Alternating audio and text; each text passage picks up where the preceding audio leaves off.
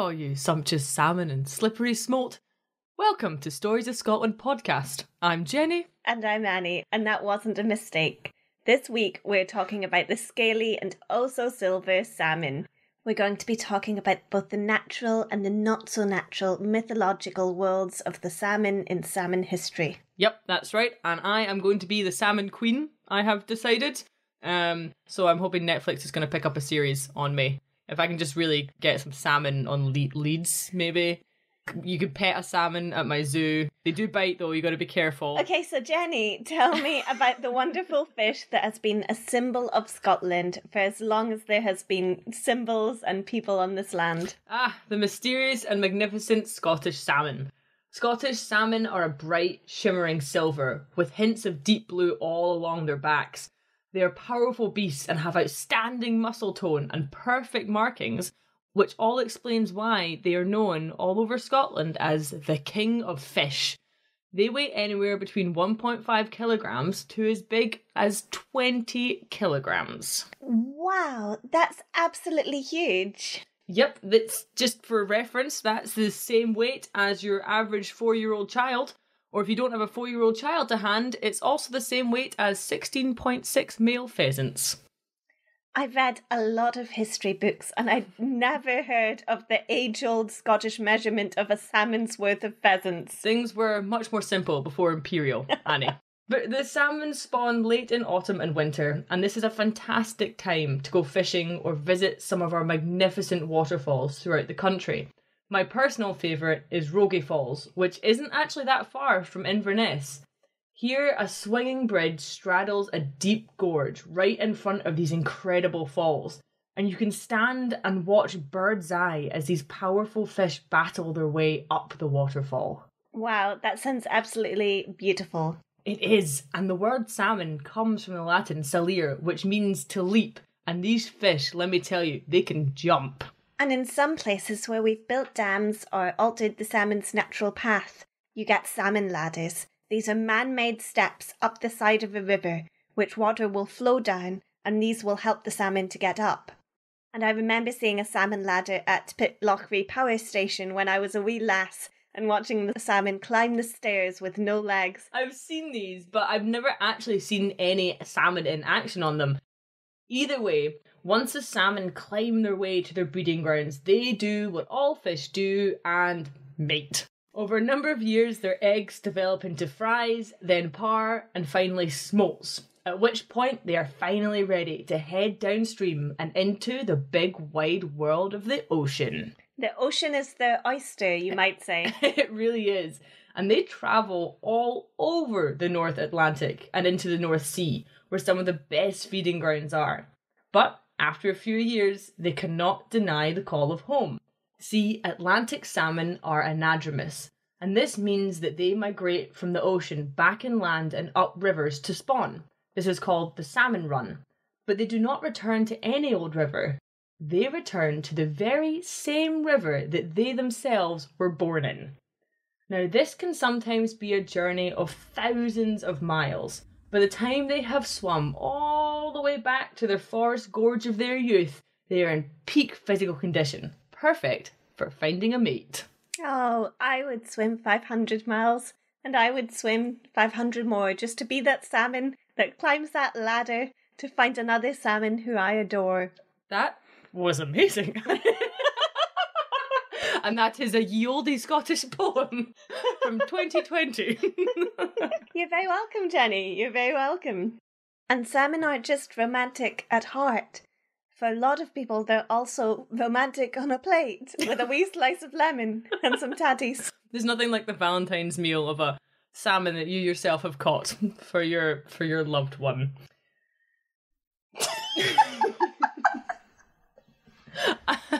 I too have been gifted many romantic salmon. Scottish salmon are renowned as the highest quality salmon that there is. Top chefs from across the globe seek it out specifically for its taste. And there is a reason for its great flavour. The cold waters of the Atlantic mean that the fish have a high fat content to keep themselves warm. And the strong currents and long distance migrations mean that they are very strong and have a lot of muscle. This combination means that the fish taste wonderful. And it also means that they are prize catch for many a fisherman. See, what I would love to catch is just one more exciting salmon fact. Okay, one last one that I really enjoyed was that salmon season is really long in Scotland, so it runs from mid-January all the way to October.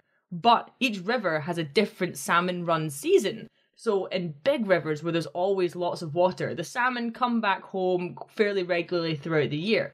However, in smaller rivers and in the northwest, they tend to arrive only in the autumn, as the autumn rains provide enough water for the rivers to be full enough for the salmon to make their way up. And somehow the salmon know that they have to come back in autumn rather than, I don't know, June. Or maybe they've just been waiting at the ocean since June, like, oh, not enough water coming out yet. Somehow they know. Wow, Jenny. It's wild. You know so much about salmon. I know. I do, Annie. Thank you. I got into this one quite a lot.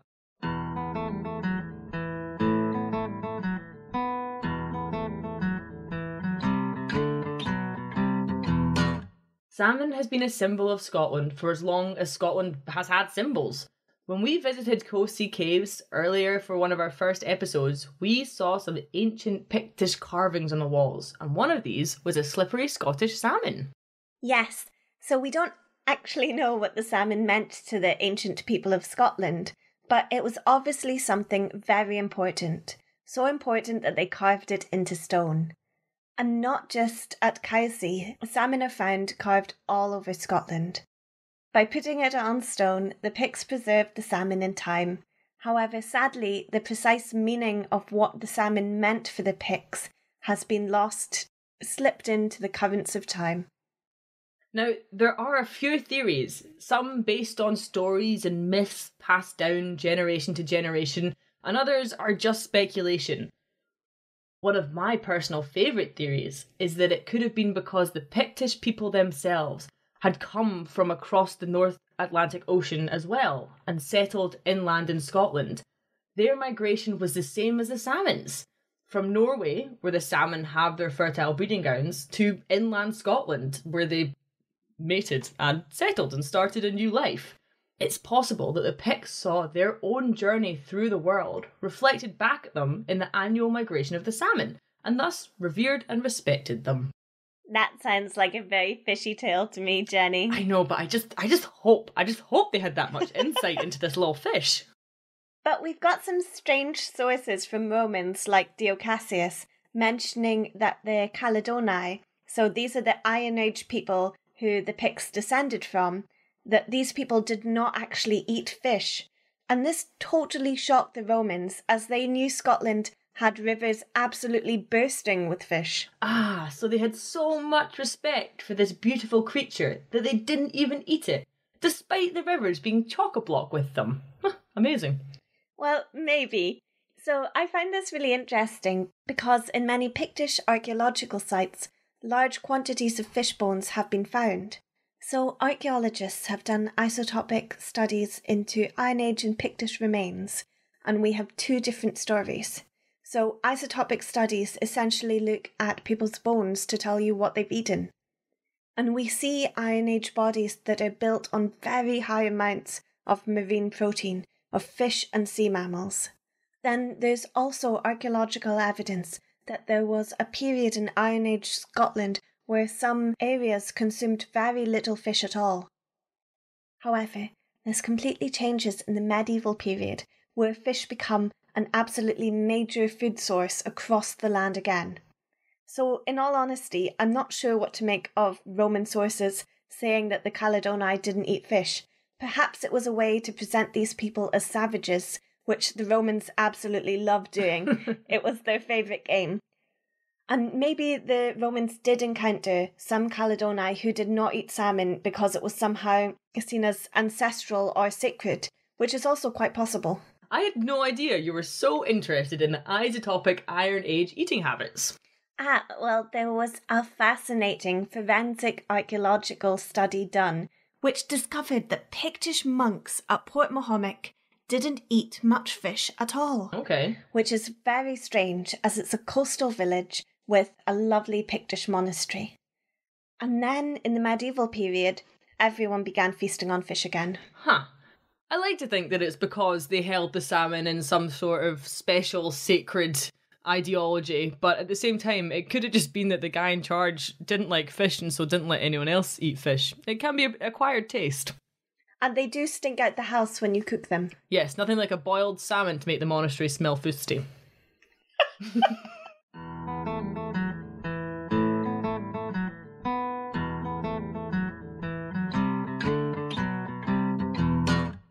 What we do know from Celtic mythology is that the salmon was a very smart fish. Well, not quite, Jenny. What you're thinking about is the salmon of wisdom. It is one of the oldest creatures in Scots mythology, likely originating from Irish mythology, as there's the strong Celtic connection between Scotland, Ireland and salmon. Ah, yes, the Holy Trinity. The Scots, the Irish and the sacred salmon. May we eat in peace. And the salmon of wisdom acquired its insight by eating precisely 9 hazelnuts of wisdom that fell from the tree of knowledge into the well of intelligence. In that order? Yes. And the Celts believed that if they ate the flesh of a salmon, then they would gain the sacred knowledge of the other world via the protein of insight. Did they dip it in the mayo of revelation while they did it? Well, this is an interesting one because it ties in nicely with the salmon of Bride. In a lot of the Isles, when the first salmon of the season was caught, the fishermen of the settlements would have a huge big party. They would be celebrating the start of the fishing season, as well as the fresh fish that would soon be gracing their families' tables, providing vital nourishment after the cold winter that has just passed. It was believed that if the fishermen were to follow the river that the first salmon was caught in up to its source, way up into the mountains, deep into the glens, that they would find the great hazel tree of knowledge growing over the genius source spring. The branches of this tree would be laden with red hazelnuts, each packed with the nutritious gifts of knowledge, philosophy, protein, poetry, and art. These knowledgeable nuts would fall into the intellectual river and flow downstream. This is beautiful, Jenny, beautiful. Thank you. The first salmon caught was believed to have eaten 9 of these knowledgeable little nuts, and the first person to taste the juice of the salmon as it was being cooked would be blessed with endless knowledge and even the ability to see into the future. See, Jenny, you eat a lot of Scottish salmon, and you've never had one that lets you see the future, or even that makes you particularly well informed. That is true, but I've only ever caught like the second and third salmon of the season, so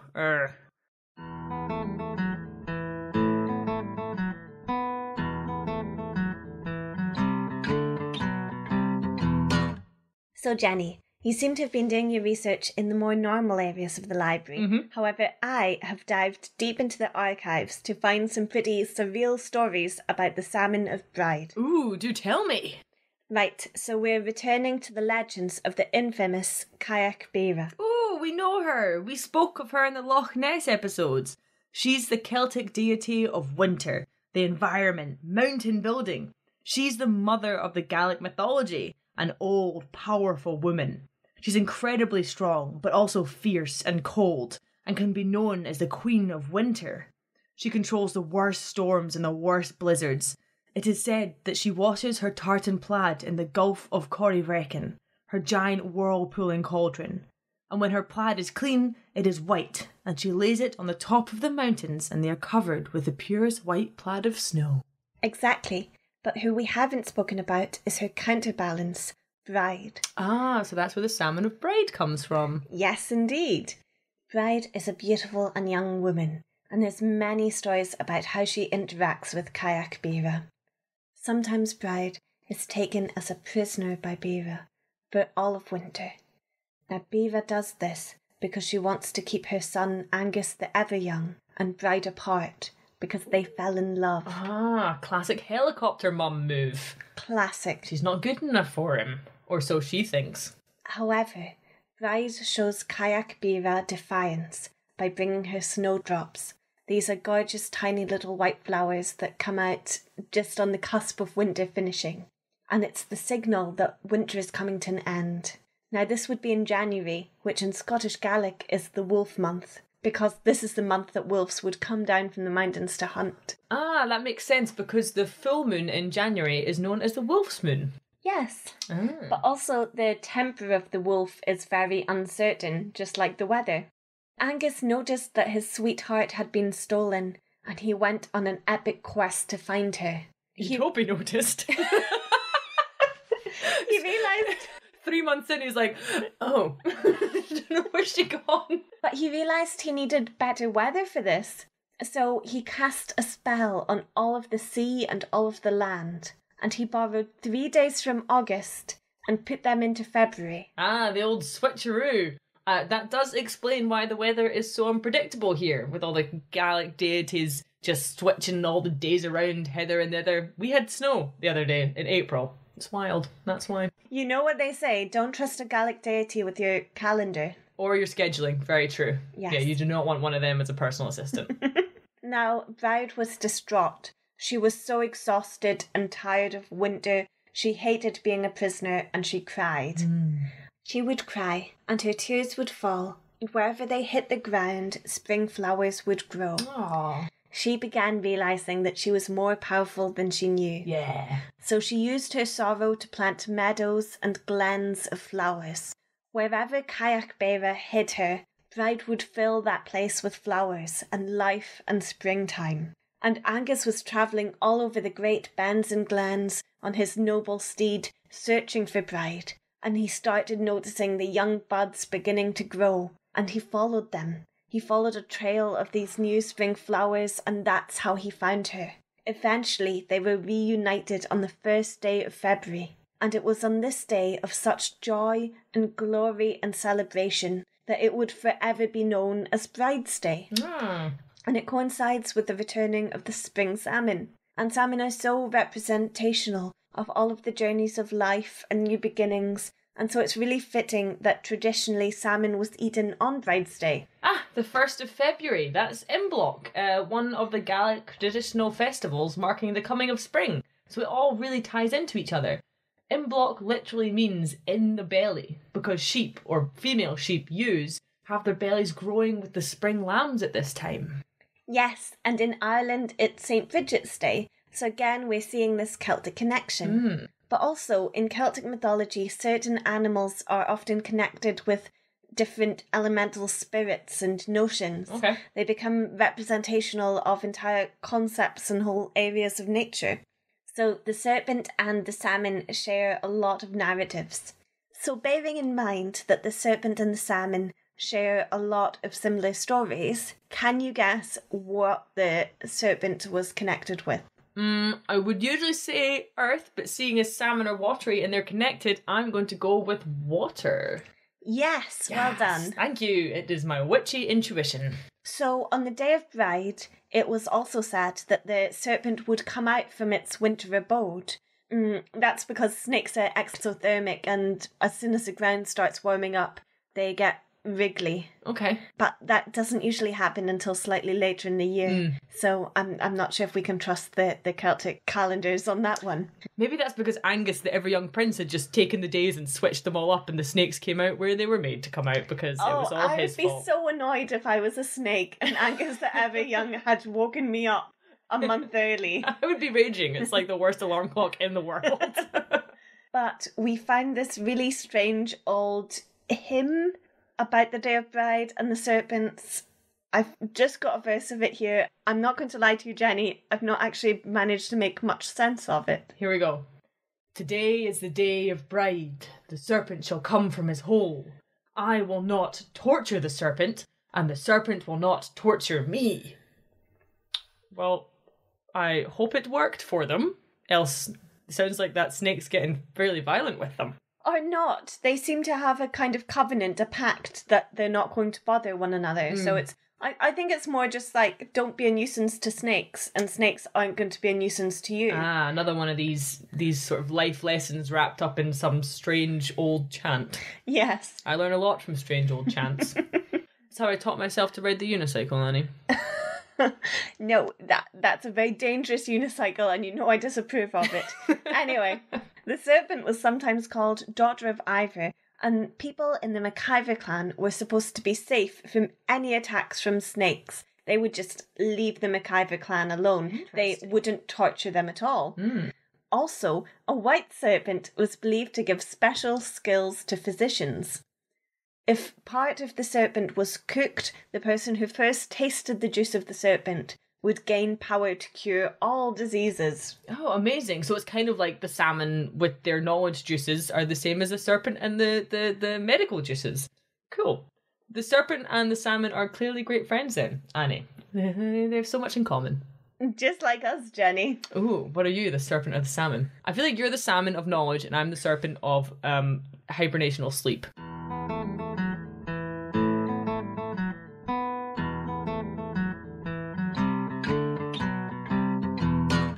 So I found a charming yet totally baffling quote from a book written in Cromwellian times. So it was written in 1658 and it's entitled Northern Memoirs Calculated for the Meridian of Scotland. And this book discusses the great quantities of salmon in Scotland to the point of excess. It states that the Firth runs here and washeth and melts the foundations of the city, but gifts the country with her plenty of salmon. Where the masters are compelled to reinforce an ancient statute that commands all masters and others not to force or compel any servant or an apprentice to feed upon salmon more than thrice a week. Okay, so this book is telling us that Scotland has such a plentiful supply of salmon that masters want to ensure that their servants aren't eating it more than 3 times a week. Okay. But the writer queries why this is so, because it seems like such a strange rule. And the response is an absolutely tremendous piece of mid-17th century logic. And the reason of it is, as I conceive, from the plenty of salmon in these northern parts, that should the inhabitants daily feed upon them, they would inevitably endanger their health, if not their lives, by gorging. For the abundance of salmon hereabouts in these parts is hardly to be credited.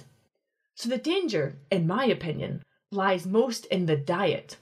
For as salmon is a fish very apt to make people overindulge, more especially fresh salmon when only boiled, which if too frequently fed on, relaxes the belly and makes the passages so slippery that the retentive faculties become debilitated. So suffers the body to be hurried into a flux and sometimes into a fever as pernicious as death, which is much better prevented by abstinence than to stand the test of uncorrected physic. So the writer believes that people who eat too much salmon in their diet would have a very unhealthy digestive system. You could call it that. To the point of potential death. Jeez. Hence why anyone who had a servant had to ensure that servants ate a more varied diet than simply salmon. Now, I've not found any evidence that this statute actually existed in law, so it was perhaps just a 17th century rural legend. However, it's really persevered as a rural legend, and whenever any historian writes on the history of Scottish salmon, this quote always bounces up as evidence of the overfloweth of salmon within the rivers. The old 17th century cleanse. It's a whole different type of salmon run, Annie. Oh, Jenny, that's dreadful.